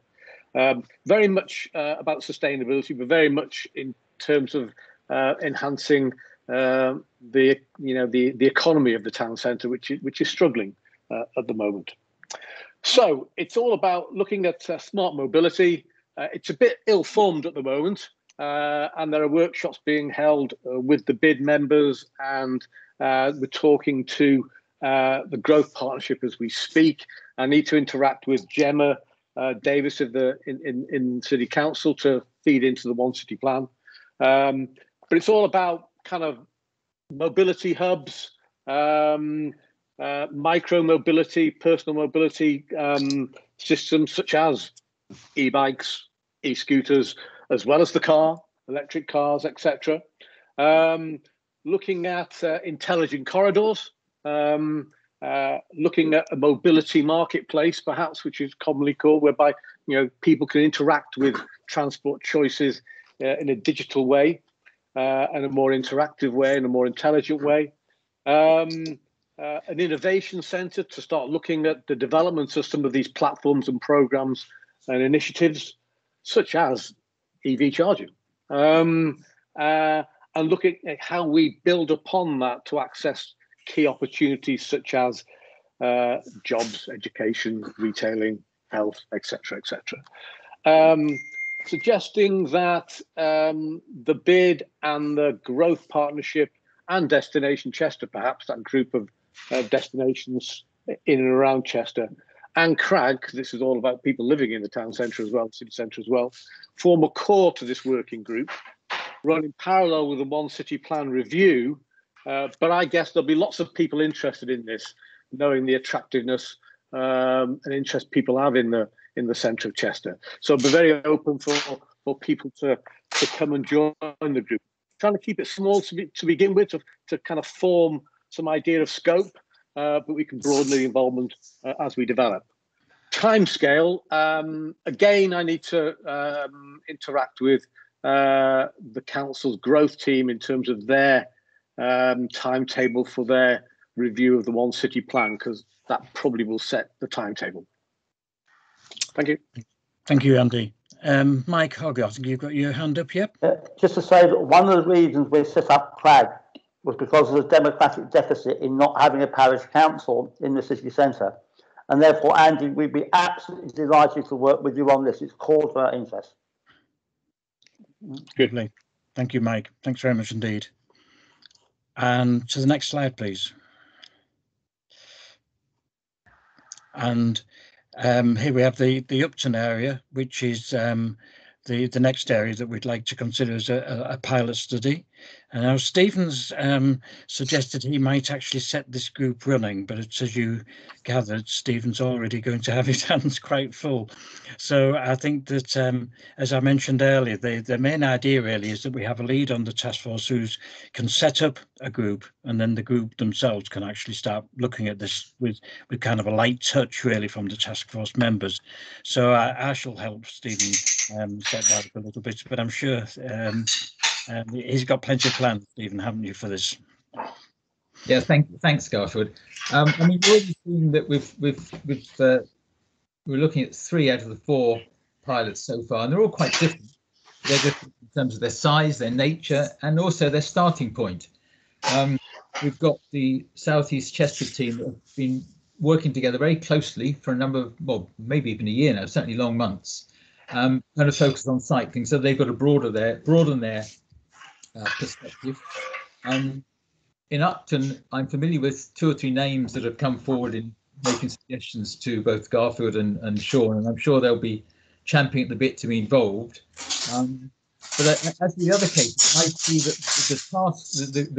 that the pilot group objective is to look at the tasks of the task force, the terms of reference of the broad task force, and see how do we apply it to our little area as a pilot, to test things out, to look at sustainability issues that we can develop within our area. I'm assuming that the area will be the parish council, the area as shown on the map, and the key body that will be at least providing some of the representatives will be the parish council. I'm making assumptions, and if those assumptions are incorrect, don't worry, but we've got to start somewhere. Sean's Garfield's already strongly emphasised this is your project. It's the locality's project, and we're here to help facilitate and support as necessary. So obviously it's going to be an iterative process. We're going to come up with the team. We're going to talk about what the terms of reference are, what the scope is, etc. We may consider specifically wanting to include a bit more of the zoo as an area. I know the zoo is on the map there. We may want to include the Council of Chester. We may want to spread slightly to some of our neighbours in Newton and the Moston area. I'm not recommending that. I'm just saying I'm open to thoughts and suggestions. And certainly within that group, even though we might have a core team of predominantly residential representatives and community representatives, I'm sure we want to include representation as necessary from the bus people, the rail people, the park and ride people. So, as I say, I think it evolves. And to talk about timetable, as with all these things, it's a bit of a guess, a stab in the dark. But I'd like to think that by the next task force meeting in a month from now, we could have set up the names in this pilot working group, and we could have agreed the terms of reference, and we might have some first step plans in place for moving forward. So that we're going to push quite hard, hopefully, to satisfy the excitement that I know some people will have around this subject. So I'm looking forward to being with you. Thank you. Thank you very much indeed, Stephen. And if I move on to the next slide. So this is an area that I'll be looking at, and this aligns with the work I'm doing with the Community Rail Partnership, the North Cheshire Community Rail Partnership, which is a kind of another area that one of Sean's colleagues is helping me with. And this kind of runs down from Ellesmere Port down towards Chester and then across to Frodsham. The reason I particularly like this one is that I think that the connection between Ellesmere Port and Helsby I would expect is going to improve, hopefully over the next couple of years if things go according to plan. And I also see that the Helsby and Frodsham and down to Delamere area is such an outstanding area of beauty that I think that we should be linking transport-wise these areas together much more easily than is possible at the moment. This opens the way up for all kinds of cycling and walking activities, and we have colleagues in the Frodsham area who are at the moment have actually published maps with the council out at Frodsham on cycling, and that's in the area. So this is something which I want to use as a different kind of project, but also because, as you can see, in St Elton, in the middle of that particular area, we have the Protos development, which is just by the Word Inns, just to the right of the Word Inns there, and that's, you know, around 5,000 jobs, I believe. That's a huge area. And there's going to be all kinds of interesting problems coming up there with how people get to work there, because you can see that most of the population will be either in Ellesmere Port or in Helsby and Frodsham. So we've also got a kind of a transport issue there to deal with. So I think this is itself lends itself, you know, ideally to being a pilot and sitting alongside the community rail partnership project that we have going at the same time. So this is one that I'm particularly interested in, and I'll be working with the Ellesmere Port Development Board in getting some people in that area to help me with this. And again, if you're interested, please drop me a line, and I'm sure you'll be very welcome. So thank you, colleagues. Thank you to those who volunteered to help with these projects. I've not received any further hands up at all, so if you've got any questions that you'd like to leave in the chat, we can look at these later on. Okay, thank you very much indeed. The next item, Mini Holland, is one which it was new to me. I'm just getting my notes from earlier here.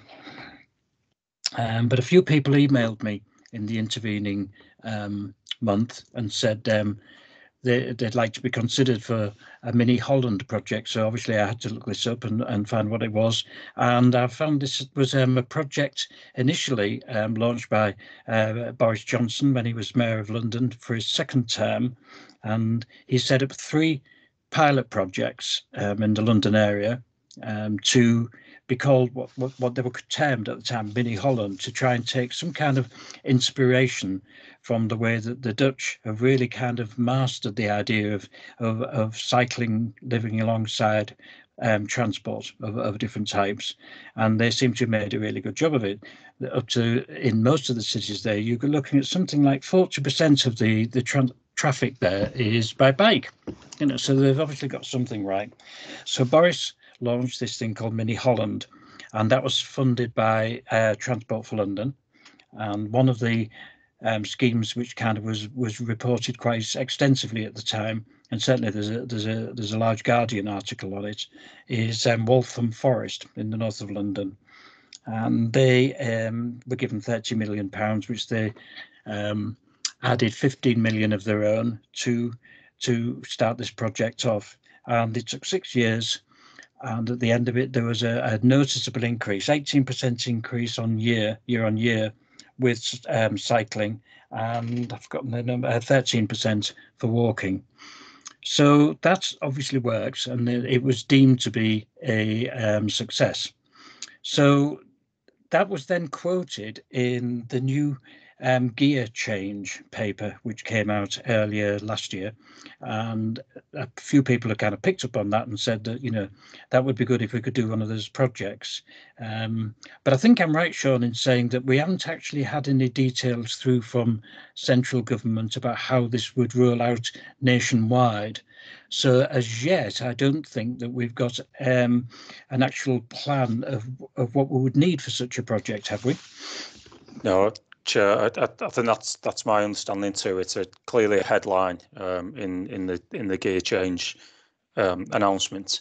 I think my advice and sort of recommendation here is, and you are following it as a task force here, is that it will inevitably be a competitive funding process. There'll be lots of interest by local authorities across the country, so that's to be expected. And so get yourselves in a state of readiness, really. And I think those sort of trial sites or initiatives that you've taught through there, Garfield, is to be ready for those competitive funding bids when they're announced in more detail, because again the timescales for submission are invariably very tight as well.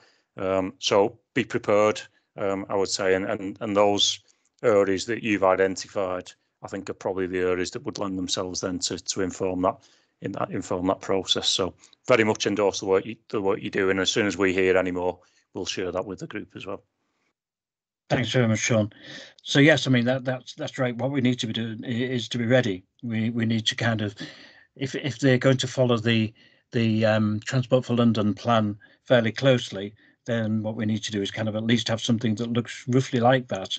So I think that one of the pilot groups, or maybe two, but obviously I'm considering the amount of work there is for people to do here. But we need to kind of align ourselves ready so that if an announcement is made, we can be ready to put forward a plan.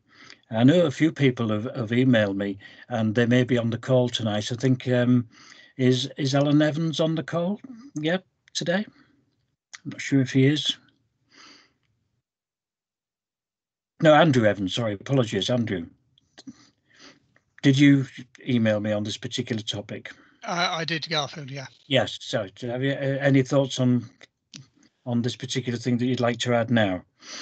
Just echoing what Sean said there, I think this is the kind of thing that needs to be community-led, with, in advance of anticipation of funding being made available, or as York have shown, being able to find funding from some other means if necessary.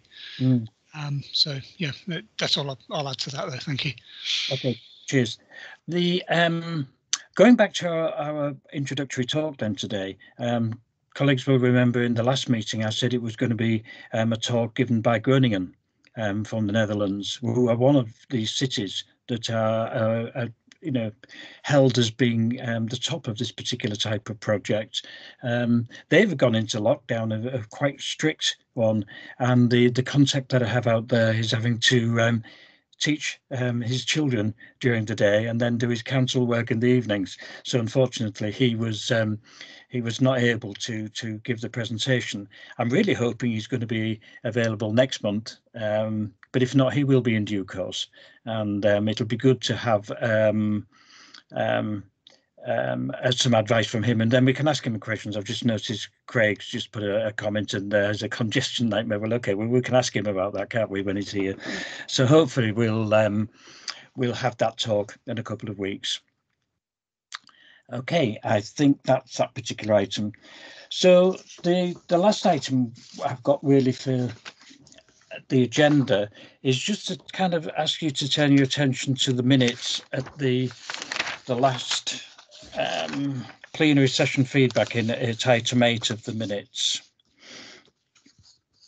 And I was going to ask if we could pop up this. There we go. You've got it there. Well done. Thank you.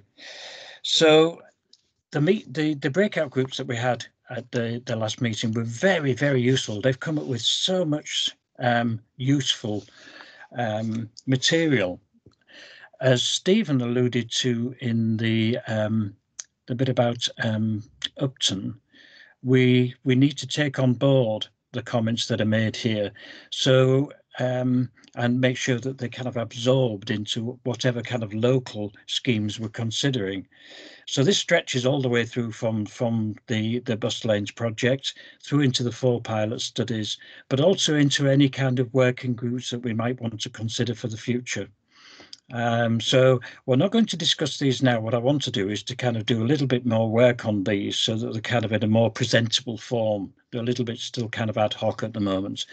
And we've had an awful lot of work to do since the last meeting with and with Christmas in between. So we haven't really given these the full whack yet, but we will do for the next meeting. So I just wanted to kind of say to you that all these points that you raised last time are really invaluable. They're just like gold dust to us because it gives us so many ideas, and they will be incorporated, and hopefully you'll see the benefits of that in the future meetings. So I just wanted to kind of just leave that with you and say that if anybody's got any other ideas and they've suddenly thought of something, as I say, just email me and we'll incorporate them. Thank you for that. So we're down to any other business. I've not been notified of any. I'm happy if anybody wants to raise an item that you feel would be appropriate.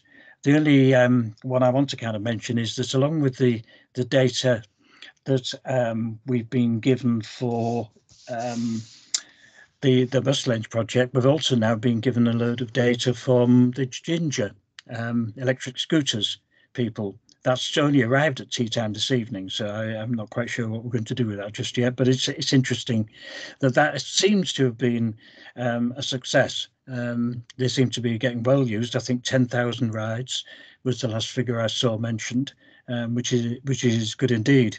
As usual, we've got a few people who didn't quite use them the way they were supposed to, but that seems to have gone down quite well. So that's upcoming as well, perhaps for the next meeting. I might have some analysis of that data and show you some graphs and things like that.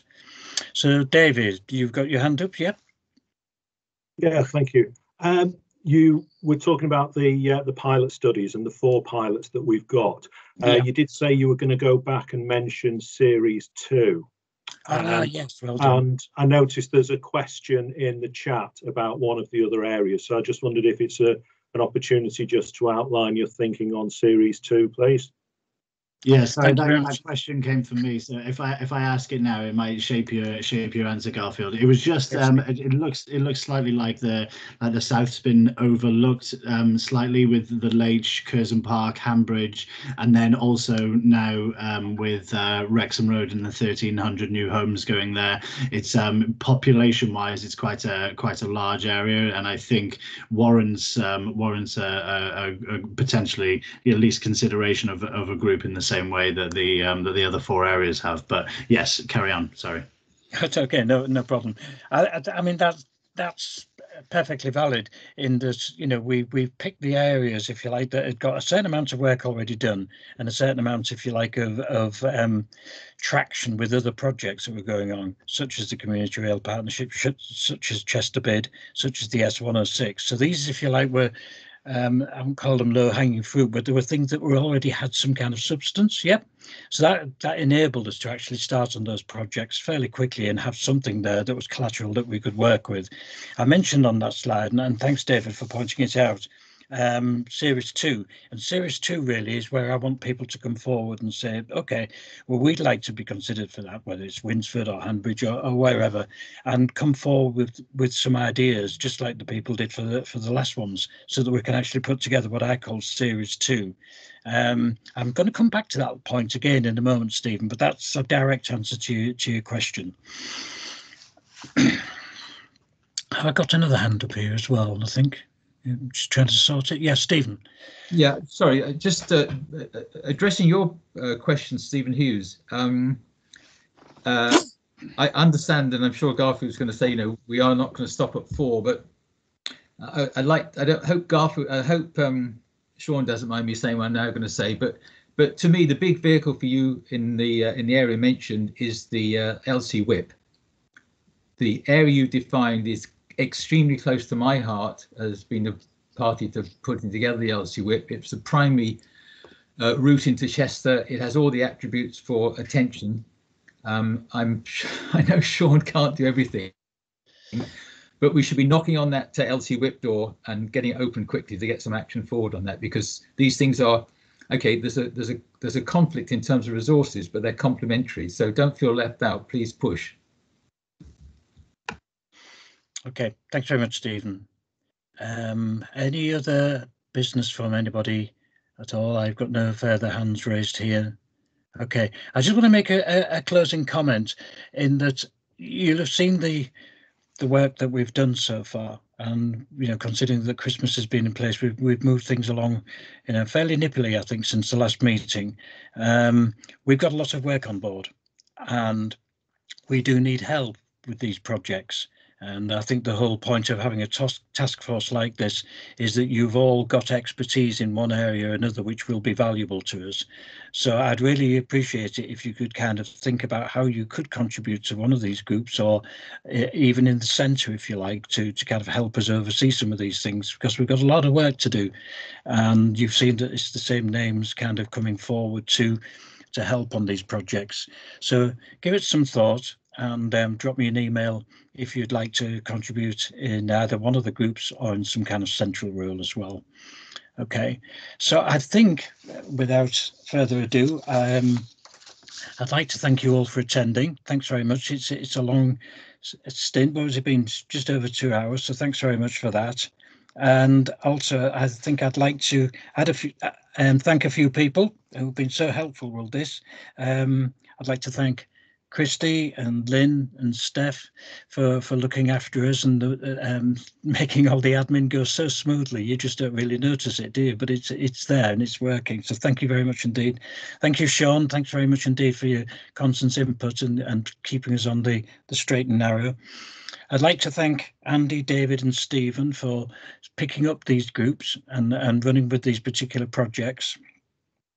But also I'd like to thank all of you that have written to us with your suggestions. They will all be looked at and they'll all be kind of worked into some framework or other. So thanks very much for attending. Take care and stay safe. Thanks, everyone. Thank you. Thank you very much. Bye. Thanks, Garfield.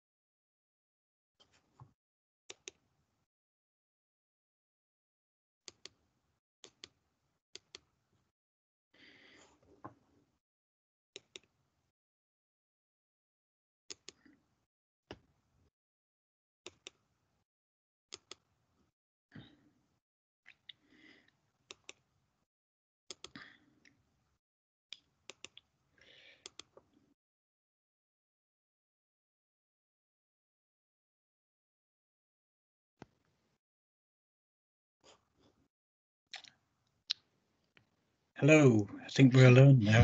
I think so. I'll just stop the recording. Just bear with me.